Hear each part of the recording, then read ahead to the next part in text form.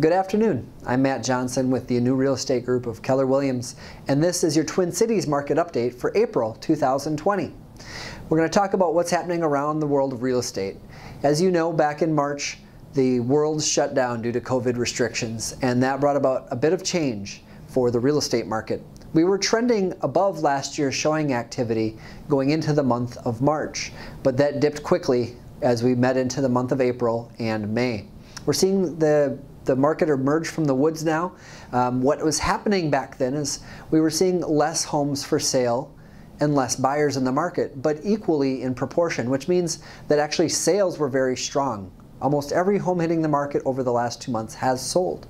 Not necessarily with quite the craziness of 20 or 30 offers, but multiple offers in most instances.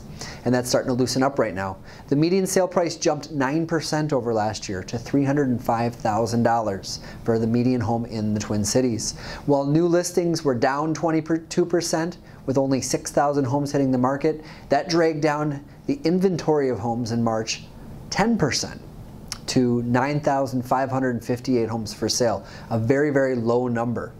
And of course, our price per square foot went up. That was about 5% it went up to $157 per square foot, and the days on market decreased almost 20% to 17. So homes are selling faster and for more money. We expect that as things loosen up, homes will continue to move, and we'll see the delayed spring market here for the Twin Cities in the months of May and June. If you have any questions about what's happening in the world of real estate or what your home might be worth, feel free and give us a call. Again, I'm Matt Johnson from Keller Williams. The number is 651-775-7515. Thanks.